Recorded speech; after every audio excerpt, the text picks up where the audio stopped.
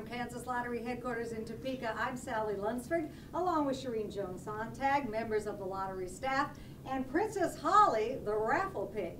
She is our official mascot for the Holiday Millionaire Raffle. She's all blinged out today, looking like $1 million bucks, which is only appropriate given that we are going to announce the $1 million winning number in this year's Holiday Millionaire Raffle. And on behalf of Princess Holly and everyone here at the Kansas Lottery, we want to say thank you to all of our retailers who across the state help our players dream bigger every day, and also help us raise millions of dollars for economic development and veterans programs. And also a big thank you to our players who helped us sell the raffle out this year for the 6th year in a row. Absolutely. Well, we did have the drawing this morning, and we are ready now. I know you're waiting for that $1 million winning number. Princess Holly has it in her case. Shireen's going to do the honors. Thank you, Princess Holly. Now, get out your raffle ticket. You could be the winner of $1 million and start the year off $1 million richer.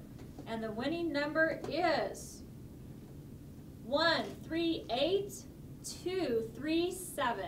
Okay, that winning number again, 138237. If you have that number, come on down to lottery headquarters. We'll be here until 5 o'clock.